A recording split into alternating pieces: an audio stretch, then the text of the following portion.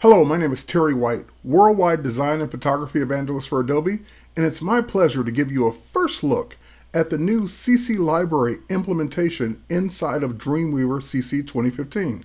That's right, you can now take advantage of the same Creative Cloud libraries that you've been using in Photoshop, Illustrator, InDesign, Premiere, After Effects, and even the mobile apps.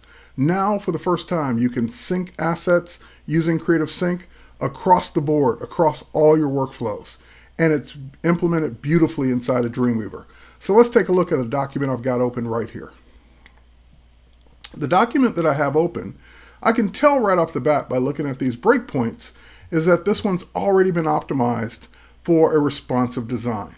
So as my viewers look at it on smaller and smaller devices and screens, where my design would have broken before, those breakpoints allow me to go in and customize how it will look and what the experience will be like for each viewer, no matter what size display they're on. You'll also notice that I've got the CC library panel already open right here, and where you get that is from the window menu. There's a brand new option called CC Libraries, and that will let you open up your CC library panel. Now, if you've never created a library, you have the ability to add one or create one right there on the spot. And of course, if you have multiple libraries, they will appear here as a list, and you can choose which one you want. Now, in this case, I'm working with a library called Passport Site, and I can tell just by the double person icon there that I'm also sharing this library, or this library is being shared to me. That's the collaboration feature built into CC Libraries.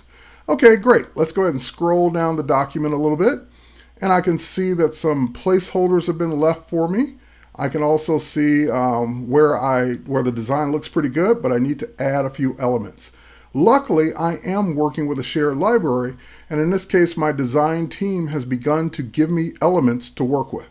So for example, the first thing I want to do is on the left-hand side of this document, I have a new card image that needs to go on the left side. So I'm just going to pick that up using drag and drop right from the CC library. I can go ahead and dictate which div that's going to go into. Now, I should point out that that's a Photoshop native file. And of course, we don't put Photoshop files on the web. So what Dreamweaver is asking to do is optimize the file, place it wherever I want it, call it whatever I want, and optimize it in any format that I want. So in this case, we want JPEG. We'll go ahead and click OK. That will optimize it, create a JPEG for me on the fly, and put it in that same folder that I designated. So we'll do the same thing for this image on the right. We'll drag this one in. Once the div highlights, I can let go. I get the same option. Again, I can make it whatever format I want. We'll go ahead and put that in, and it will drop that image in, extracting it right here in Dreamweaver and giving us the image we need.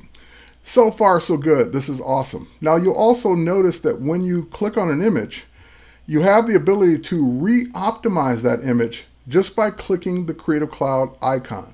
Because this is synced and linked to the Creative Cloud library, I have the ability to change my optimization feature, and it will go in and create a new image based on whatever I change it to. So now I'm making a ping out of that. It will extract. And yep, I want to update it. It will update that image with, or update this page with the new image. All right, so pretty cool to be able to re-optimize that way. Now, so far we've done drag and drop, which is pretty cool, but I know there's some coders probably watching this, and you may be interested in some of the new code hinting that we have. So for example, I'm going to select this div. I'm going to right click on this special card and go right over to this particular item. That will take me to it in the code right now, or I'm now in split view. I was looking at it in live view. So while I'm in split view, I can go ahead and type in background image. And as soon as I hit the colon, magic starts to happen. As a matter of fact, the magic that starts to happen is it starts to ask me for an image. Now, wait, what image should I get? So hold on, let's back off the colon for a minute.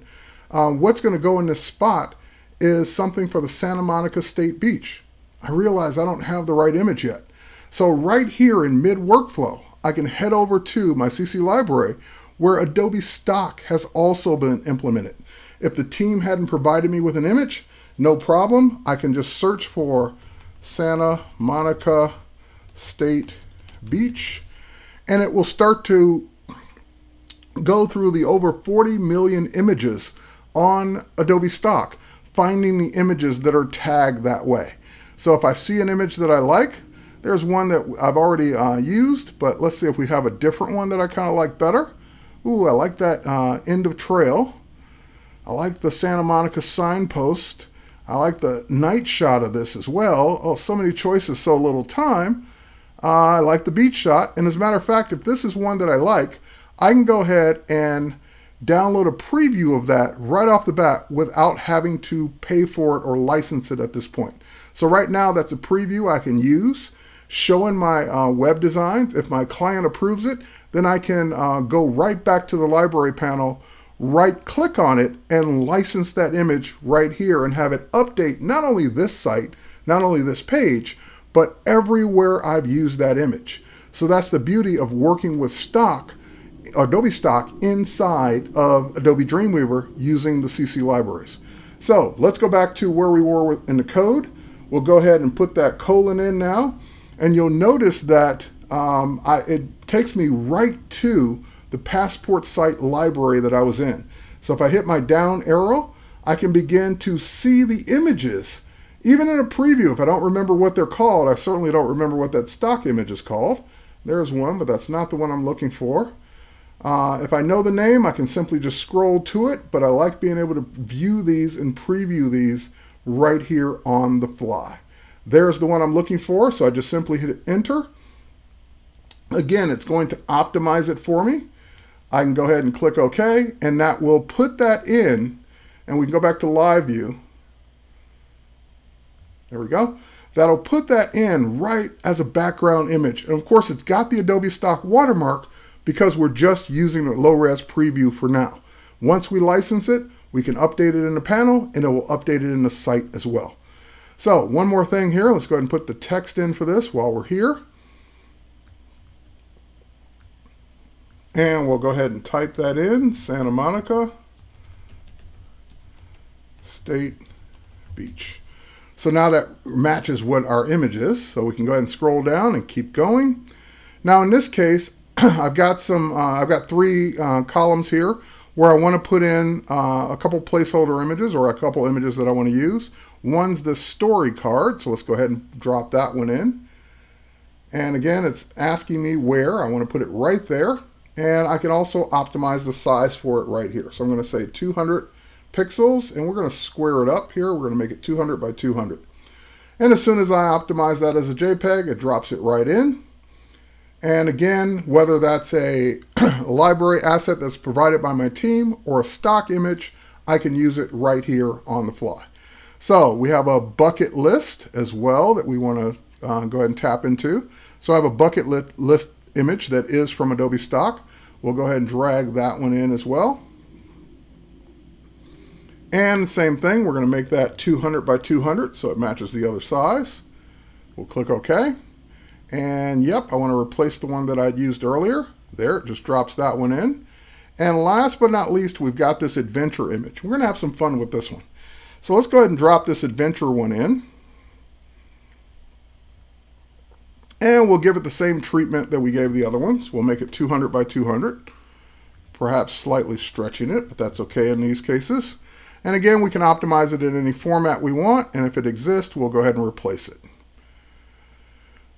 Great, now that we've got that image in place, what I'd love to do is see how it would look as a black and white. Now keep in mind, that's linked from my CC library. If I head over to Photoshop, in Photoshop, I've got that same asset. And if I double click on it in the library panel, it brings it up complete with all of its layers. So I have a layer that's set for hue and saturation. I can go ahead and turn that layer on, which makes this image a black and white. Save it. I don't even have to leave Photoshop or leave this image. I can just leave it open. I don't have to close it. And if I head back to Dreamweaver, well, that updates in the library, but let's go ahead now and re-optimize it here in Dreamweaver on the layout. So we just click our Creative Cloud icon one more time. We just click OK unless we want to change the format.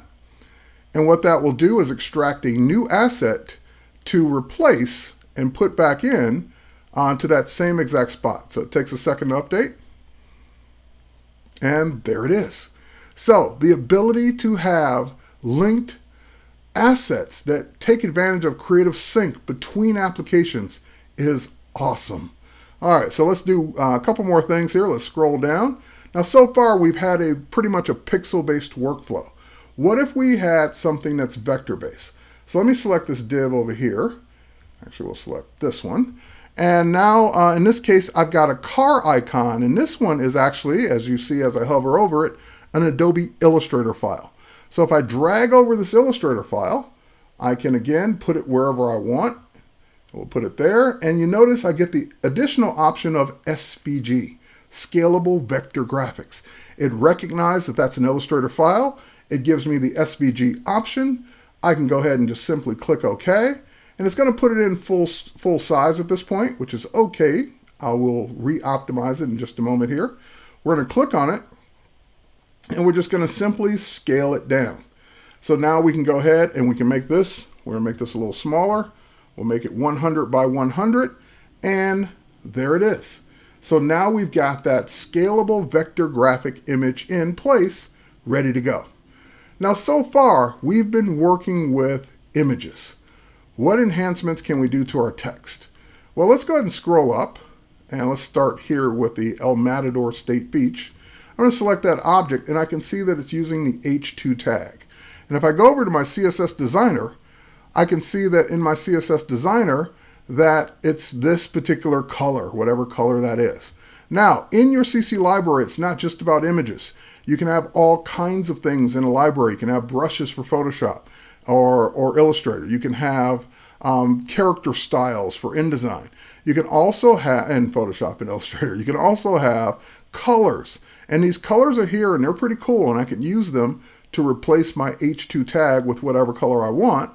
But what if I want to grab a color from something in my environment, something around me?